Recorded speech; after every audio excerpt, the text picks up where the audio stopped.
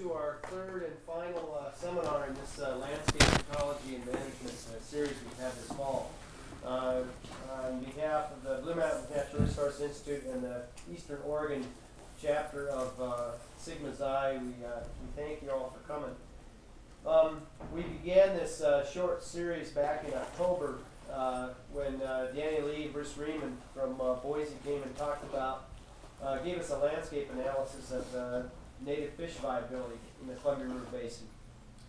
We continued in November with Steve Garman, who gave us a look at how landscape patterns and processes are linked in a general way.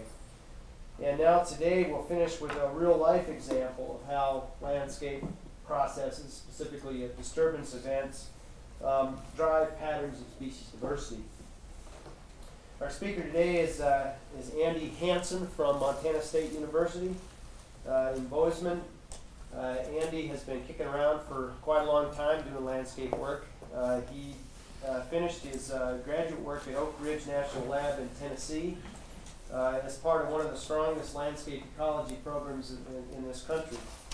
From there, he postdoced in South Africa, taught a little bit at Humboldt State, postdoc again at OSU as part of the COPE program, and then wound up at Montana State in 1992. He specializes in bird habitat relations at the landscape level. And for those of you who are interested, I have a couple of publications of his in ecological applications. If anybody wants copies of these, I can make copies. Just approach me after the meeting, and I'll do that. Okay, the title of his talk today is Mechanisms that Drive Bird Species Diversity in Yellowstone National Park. I introduce Andy Hansen. Thanks a lot, Jim. Great to be here. Yesterday when Jim and I talked on the phone, I didn't think there was much chance that we actually all would be here, but the weather gods weren't as bad as they might have been. Wonder if we might just go ahead and turn on the slide projector and put on the first slide. It's actually kind of fun for me to be able to give this talk to you. Bozeman is maybe on the other side of the inland west, and you're a bit on the eastern or the western side here. And I'll be curious to see if some of the things we're finding in the Yellowstone area have much applicability to the landscapes that you've been working on. Can't hear, huh? So I'll talk a little louder. And it turns out there's chairs and stuff up here. Feel free to migrate up if you care to. All right, this is Yellowstone National Park and the surrounding federal lands. Have you heard this referred to as the Greater Yellowstone Ecosystem? That's a term, Greater Ecosystem, that Frank and John Craighead originated some years ago to describe the range of the Yellowstone grizzly bear. I think, though, that this term Greater Ecosystem has evolved and now denotes more so places where there are very strong linkages between ecological communities and human communities. Greater ecosystems perhaps are characterized by having nature reserves and then gradients in land use that radiate out from those nature reserves. And we often think of these sorts of places as some of the last refugia for native species, the real crown jewels of our native landscapes. But interestingly, and not without coincidence, these places are growing very rapidly in human population size. Likely because, at least in part, of the natural beauty and the other amenities that are offered by these ecosystems, lots of people that have the wherewithal to get up and move are bailing out of the big cities across North America and coming to places like this. So that raises a lot of questions about how is that type of human population growth influencing the ecology of these greater ecosystems? And then in turn, what are some of the feedbacks to the human community from that? What I'd like to suggest today is that several greater ecosystems might be characterized by having a set of biophysical attributes that cause them to be particularly sensitive to human population size. That these biophysical characteristics lead to people tending to settle in just those parts of the landscape that are most critical for native species. Now, if we can understand these types of relationships between abiotic factors and biodiversity and human settlement patterns, that gives us some better basis for trying to come up with management strategies that would try to sustain both the ecological system and the human systems in those areas. Well, colleagues and I have been trying to understand what drives patterns of bird diversity in the Yellowstone system. We've been focusing on the effects of natural disturbance and logging activities on landscape structure under funding from NASA. We've also considered how both of these, as well as abiotic factors, influence rates of plant productivity and consequences for bird abundance and diversity, and also for bird population viability. And more recently, we've initiated some pilot studies on the human biodiversity interaction through time, from pre-settlement times up through various eras to present, and then trying to push forward, with a particular focus on environmental gradients, natural disturbance, and then human activities like land allocation and rural residential development and logging. Well, rather than talk in detail about any of those individual studies, I'd like to sort of weave them together into a story of that more or less lays out our hypotheses on some of the linkages between people and biodiversity in Greater Yellowstone. And I'd like to do this in the context of a flight around the Greater Yellowstone ecosystem, hence our title, A Bird's Eye View of Biodiversity and People in Greater Yellowstone. It's a pleasure to acknowledge co-authors in this work, Jay Rotella, Elisa Gallant, Matt Kraska, and John Wilson from Montana State University, and Raleigh Redmond from University of Montana, and Warren Cohen from just over west of you at Oregon State University.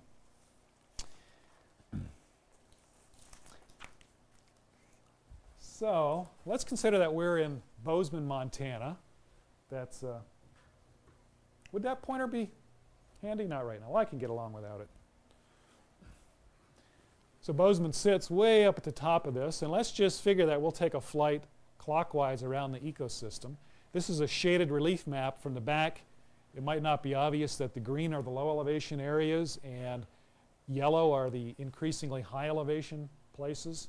And the main thing you would, if you were in an airplane flying around this and were looking back towards the ecosystem, you would notice that it's basically a high plateau, that mountains and high plateaus characterize the Yellowstone ecosystem, and these are periodically cut by river valleys that drain from the mountain areas down into the surrounding plains. Now, that fact alone, that this is a very topographically structured system, I think is going to tell us a whole lot about the ecology of this system, particularly about how climate and soils are distributed in the system, and possibly about how biodiversity is distributed. So if we continue flying around, we'll come to this northwest section of the ecosystem. That's where our studies have been focused, in this hatched area. Here again is Yellowstone Park. And now let's consider that we've landed in West Yellowstone and we're standing right here and we're going to be looking up into Yellowstone Park. All right, thank you. So hard to see from the back, but this is the overall ecosystem, and we're basically looking right into the park from the west side. And so in this case, this is a shaded relief map. Blue is low elevation, yellow is high elevation, and we're looking from West Yellowstone due west right into the park. This is the boundary between Yellowstone Park and the adjacent lands. And if you're close enough to see, you'd see that we're looking up the Madison River drainage and into the Firehole area and into the Geyser Basin where Old Faithful is located. And you'll notice that all this culminates in the high Yellowstone Plateau. Well, it turns out that, as you'd expect, temperatures vary quite a lot across this elevational gradient. This is a map of mean annual air temperature, with the coolest places being in light yellow, so up in the Yellowstone Plateau, and substantially warmer temperatures down in the lowlands. Growing season is about 2 months long up here and about 5 months down in the lowlands. We actually have some years up in Yellowstone Park where trees do not put on any annual increment. There's basically no growth in some years up high. Well, if we looked at the distribution of vegetation in this system, we'd see some correlation with topography and climate and soils. Again, you won't be able to see these things given our setting here, but lodgepole pine forests in light green tend to dominate these higher elevation areas that are on poor volcanic soils. Douglas fir is found at mid elevations on somewhat richer soils, and then sprinkled into the lowlands in the richest sites are aspen, cottonwood, and willow, these various deciduous communities. Now those cover only about 3% of the study area. For example, if you can see it all, orange is aspen, and it's just sprinkled around the lowland areas here. What about plant productivity? Well, that's depicted here. Again, as you would expect, net primary productivity is very much lower up in this high, relatively soil poor area in the Yellowstone Park. And areas of highest primary productivity are just localized patches in the lowlands, particularly where the good soils are located. So I hope you get the idea that there's fairly strong abiotic patterning here that seems to influence the distribution of vegetation cover type and also influence site quality, plant primary productivity. Well, what we're curious about is what might that mean for distribution of species in this system. It turns out that for those of us that are vertebrate ecologists, we have mostly looked at plant cover type and cereal stage and structure as main correlates with patterns of bird species richness. It's true for mammals and amphibians and so forth as well.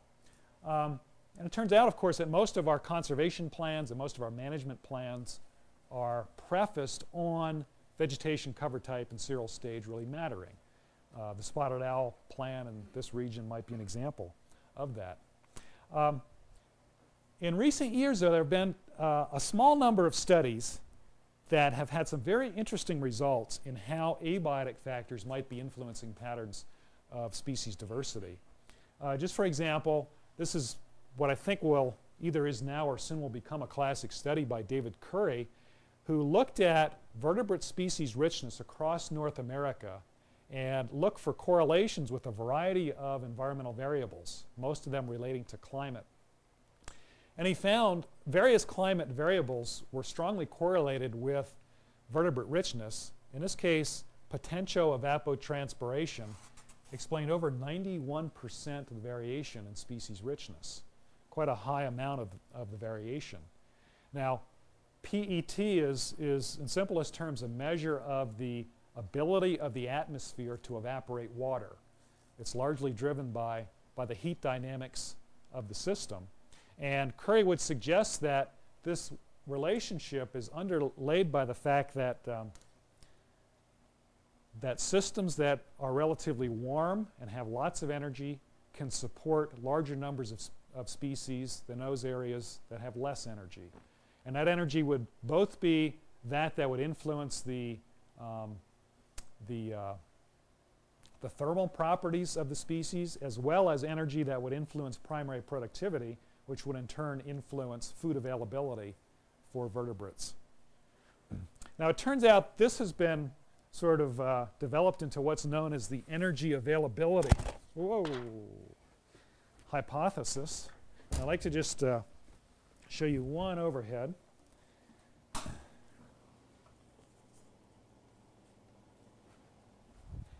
This energy availability hypothesis is one of about 7 of the major hypotheses that have been offered for explaining patterns of species diversity around the world.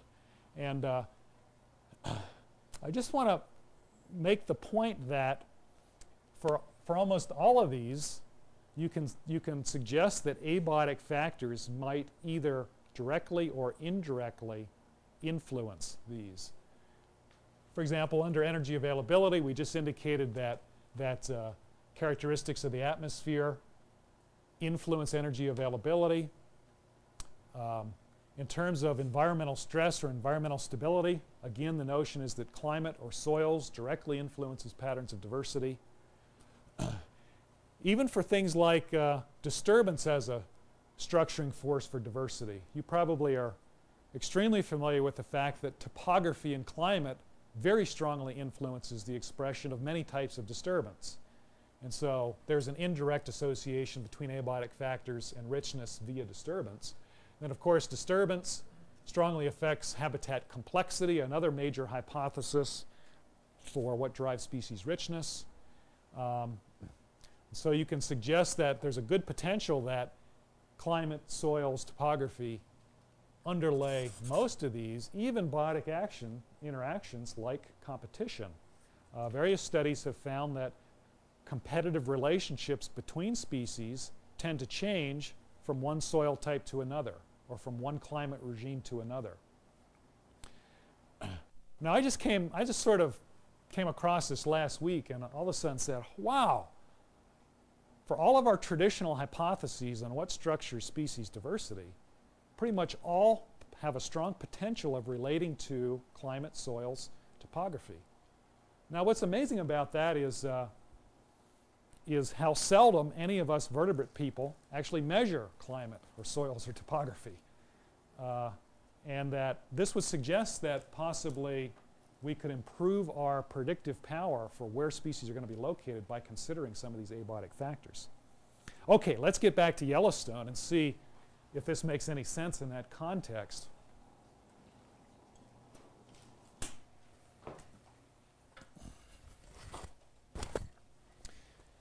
We've been sampling birds across cover types and elevations and serial stages in the Yellowstone ecosystem.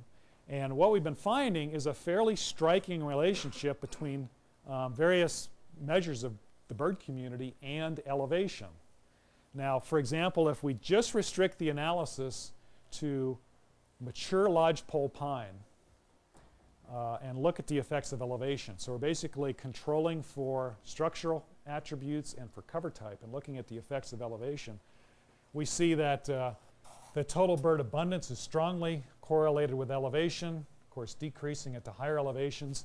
This explains about 50% of the variation in bird abundance, and the same is true with bird species richness, as indicated here, explaining about 64% of the variation.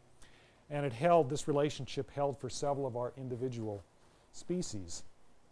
Now, this is kind of striking because if we were all walking on that west side of Yellowstone Park and we looked at the lodgepole pine vegetation around us, we'd be hard-pressed to say whether we were above 8,000 feet or below 7,000 feet, just based on the vegetation.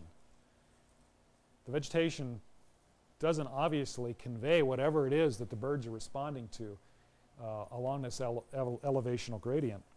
And what we're hypothesizing is that either climate itself is directly influencing bird abundance in the system, or abiotic factors are influencing primary productivity, which in turn then is influencing food availability to insectivorous birds and influencing their abundance. Now, I lay those out all as hypotheses because we've collected the data to test those hypotheses, but we haven't fully done the analyses. So hopefully in a few months we'll be able to offer some more insights on specifically what underlays this elevational relationship. If we look across cover types, something most of us are more familiar with, we see strong relationships, as all of you would expect. We find that cottonwood, aspen, and willow have just about twice as much bird species richness and total abundance as any of the lodgepole pine cover types or sage or grassland. Moreover, about 25% of our bird species specialize on those deciduous habitats. About 24 out of 100 species are strongly associated with those habitats. Why might that be? We're hypothesizing that it's because these deciduous habitats occur on the very best sites and are quite high in primary productivity, for one, but also these habitats have high levels of structural richness, many different canopy layers, for example. and that we're suggesting that there's interesting interactions between vegetation structure, which we've all spent a lot of time studying, and things like primary productivity. And that our high elevation lodgepole sites, beautiful old growth stands, lots of structural complexity, there's no birds in them. We think because primary productivity is so low that there's simply no food available for the birds. On the other hand, a lot of the lowland grasslands are in good soils, very high rates of primary productivity, but again, low bird species richness. We're suggesting because there's relatively little structural complexity there. And the interaction of high levels of structure and high levels of primary productivity might explain these so-called hotspots for bird abundance and bird species diversity. Well, how might this play out over the landscape in terms of influencing patterns of bird species richness? Well, this figure is one that we're sort of proud of because it took a lot of work to produce it.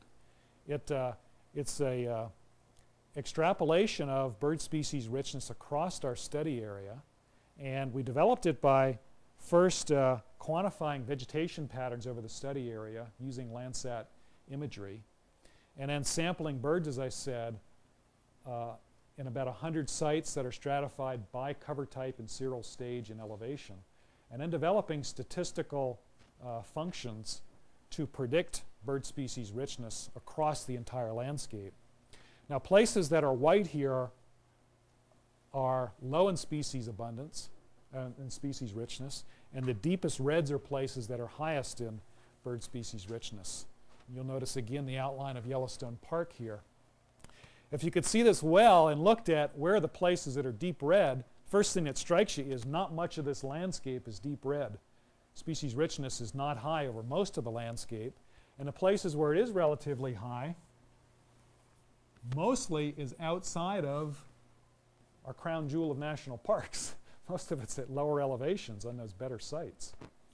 A third thing you might notice is that these hotspots are small in size and they're quite isolated from each other. They tend to be peppered out, suggesting that connectivity among them might be a real issue. This map, I think, has a lot of implications for management and conservation, and I'd like to come back to that near the end of the talk. But right now, let's continue on our flight, and let's get back in the plane and take off from West Yellowstone and just fly up over that Madison Valley and up over the Yellowstone Plateau past Old Faithful and take a look down. What we would see is an incredible amount of that landscape that's been burned by wildfire. So we're now circling around this area. As you probably know, about 40% of Yellowstone Park was burned in 1988 through wildfire. And the pattern that was inflicted on the landscape by these fires is fairly interesting. Most of our weather fronts actually come out of the Snake River drainage and push up to the northeast, and hence the fires mostly were initiated on this side of the system and basically blown in long, narrow tongues across the ecosystem. What that did was leave lots of elongated, fairly large patches of unburnt forest in the system. Those are places that where colonists were able to survive the fire and probably hasten the recovery of those adjacent burn patches. Now, big fires like this, according to Bill Rami, have reoccurred about every 200 to 300 years in this system, and it's a system that very much is dependent upon crown fire. A variety of plants like aspen, and of course a variety of animals like blackback woodpecker require these types of fires. And this is a classic example of a dynamic landscape where natural disturbance is shaping a mosaic of habitats through space and time, maintaining native species. Well, how do humans fit into this landscape? Let's start with the earliest homesteaders. It's kind of neat in that system, maybe here too, where you can still see the earliest cabins that were built by the homesteaders and get an idea of where they actually had settled. And the impression I get is that the settlers tended to first occupy those places in the landscape that had the more mesic climatic conditions, the better soils, access to water, and so forth. So mostly these lowland, more riparian-oriented settings were probably the first occupied, and that our current patterns of private land ownership largely reflect that habitat selection criteria that was used by the early settlers. Towns like Bozeman, won't be able to see that, but this is the Gallatin Valley, and it's a very productive setting. Pretty much all the large towns in the greater Yellowstone ecosystem are located in these very fertile, low elevation valleys. Well, where did the national parks go then? Well, by default, they were placed at the higher elevations, the sites that had not been settled by the earliest people. And to sort of demonstrate that, this is just a frequency distribution of land ownership by elevation. So red is private, and we go from low elevation to high elevation, and you see a majority of private land is at these lower elevation areas. The green are national park lands in the ecosystem, and they tend to be at these higher elevations. One result of that is this gradient in human land use from the high elevation to the low elevation areas. If we continued our flight down to the south side of the Yellowstone and flew up or along the west boundary of Yellowstone Park, we'd look down on this, basically the Yellowstone Park and the boundary with the Targhee National Forest, where there's been quite extensive clear-cut logging in this system. Well, it turns out that this logging, we tried to reconstruct what places were cut first. And so each of these panels reflects a decade from 1950 to 1990. So during the 50s, the orange are the places that where the initial logging occurred, tended to be down in these lower elevation areas. Again, the park is over on this side. And then gradually pushed up to the park boundary. But the really heavy cutting wasn't until the 1980s up against that park boundary, suggesting that typically we've tended to have our most intense land use at lower elevations and gradually have moved up over time. Well, what are the consequences of this type of clear-cut logging compared to wildfire in this system? One of the things that's kind of neat about Yellowstone is that you do have intense gradients in human activity right aside of intense gradients in natural disturbance. It's a nice setting for making comparisons. Well, some of the things we're finding there fit very closely with what I'm sure you're well versed on in this setting, and that is that natural disturbance like wildfire often leaves a lot more biological legacy within stands, which probably hastens recovery. At the landscape level, we're finding that landscape patterns differ quite a lot under wildfire and under logging.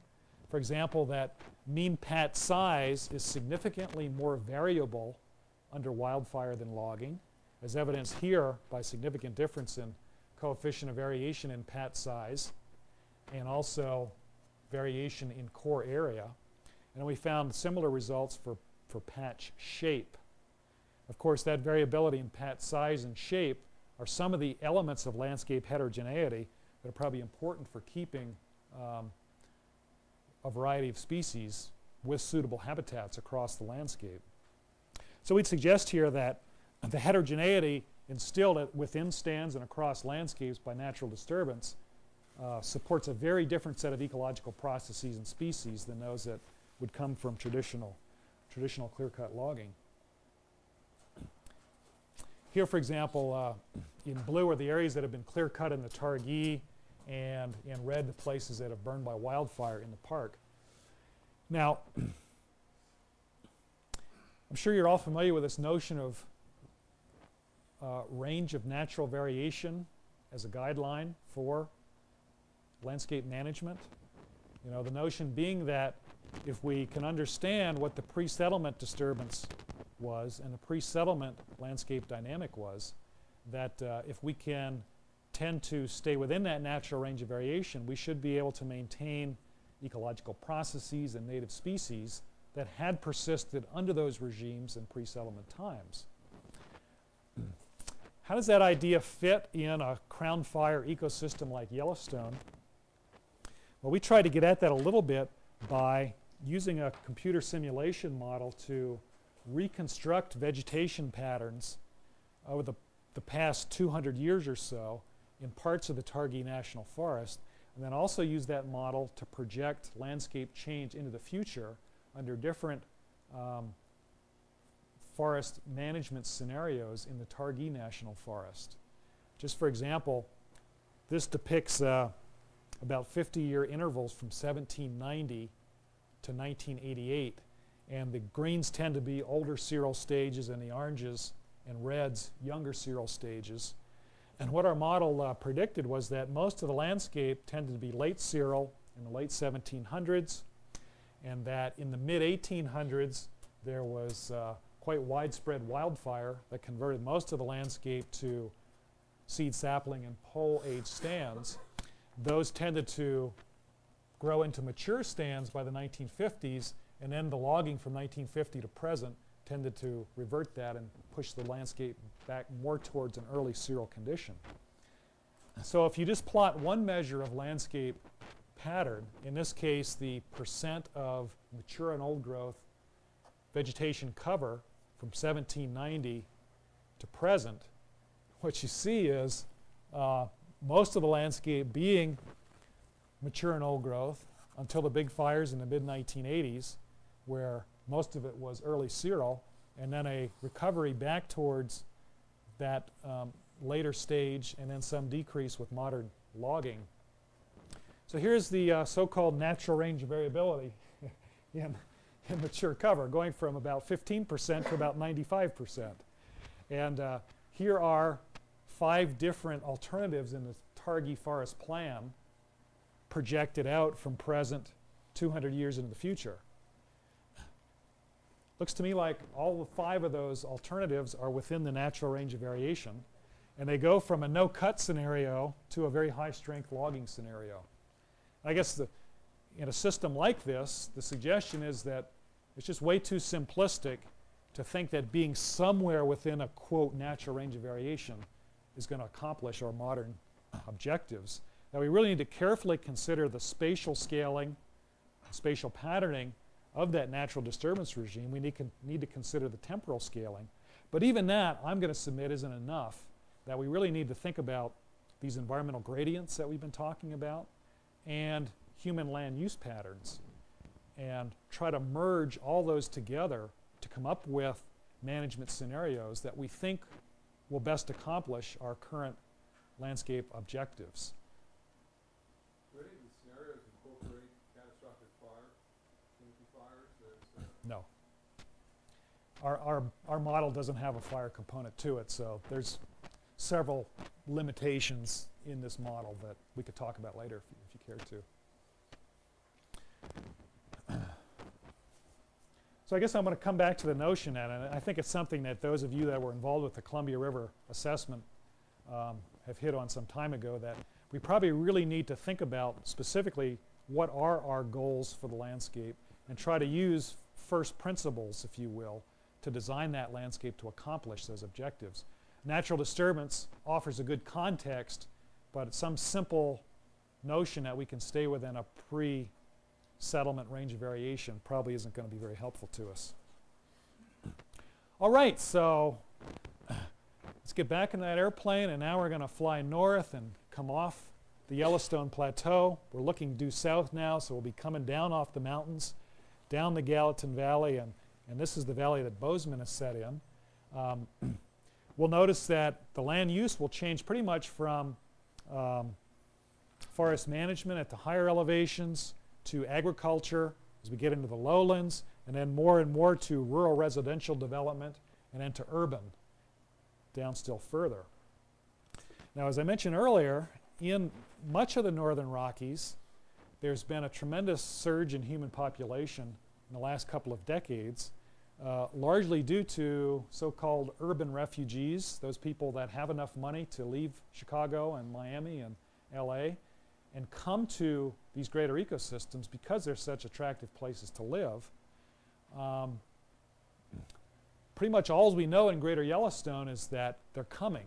but there's been almost no quantification of how many are coming and where are they settling and how are they influencing the ecosystem or how are they influencing the local economy. We did a bit of a pilot study just within this region south of Bozeman, covering much of the Gallatin Valley up to the foothills here, and this is the national forest boundary right here.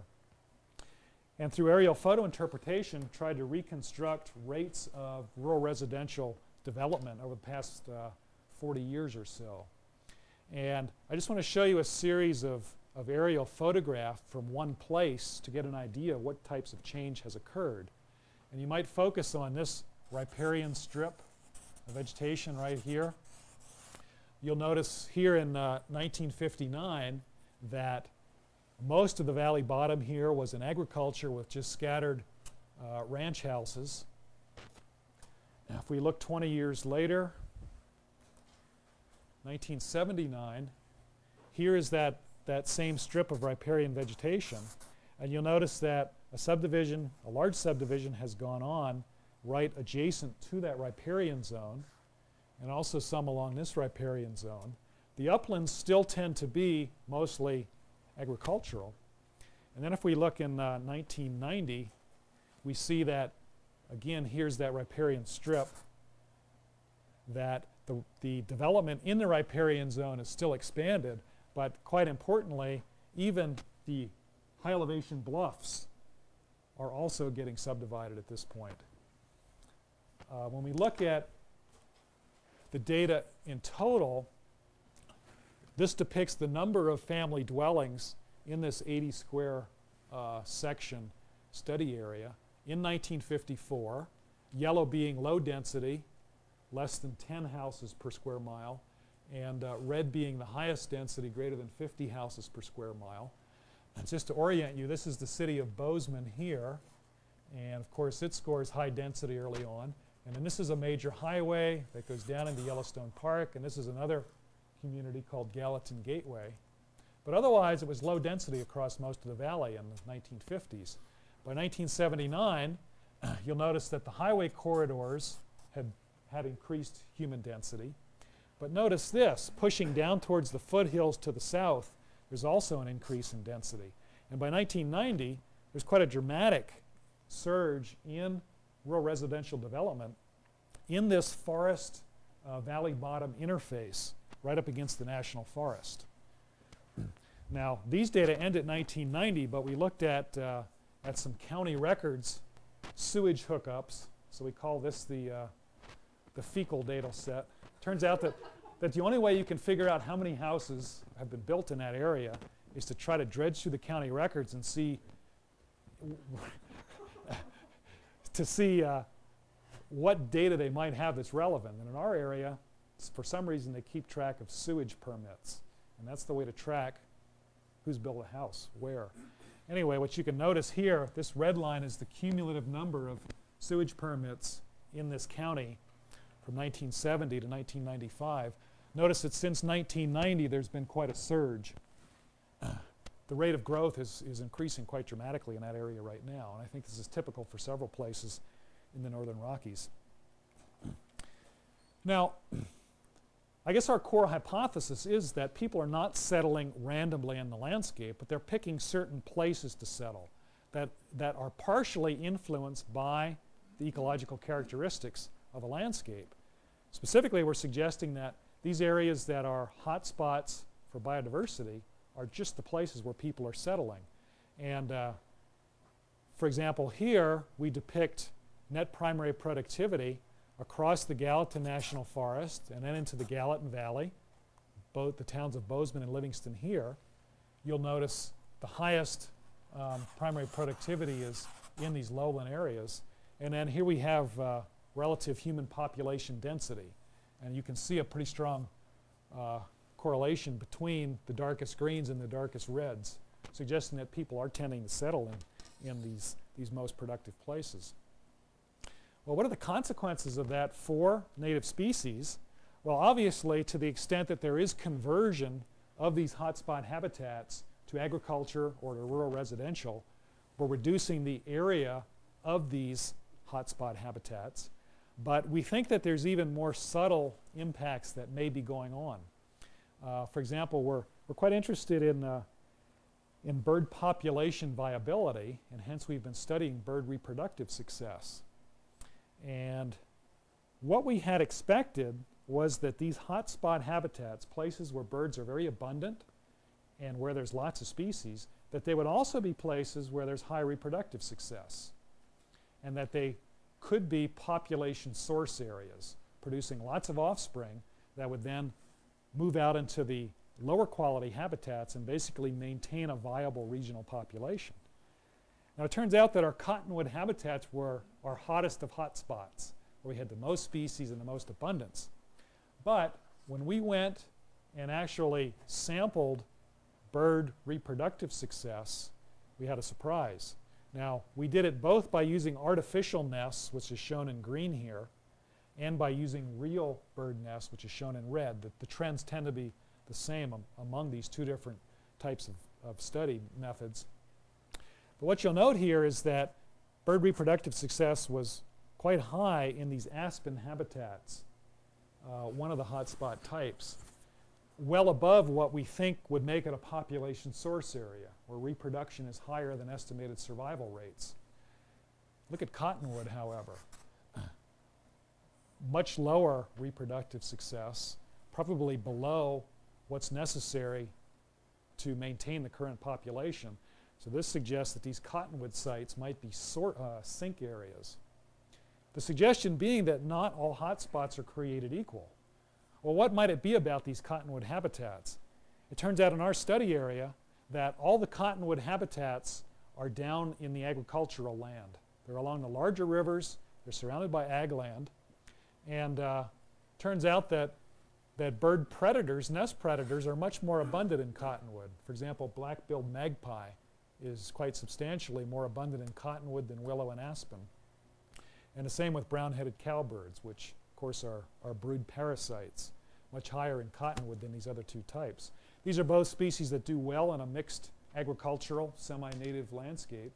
And the suggestion here is even though those cottonwood habitats haven't been visibly altered by development, just the fact that they're a side of rural residential areas and agricultural areas is altering the predator community and probably having a very large impact on reproductive success and bird population viability in these hotspot habitats.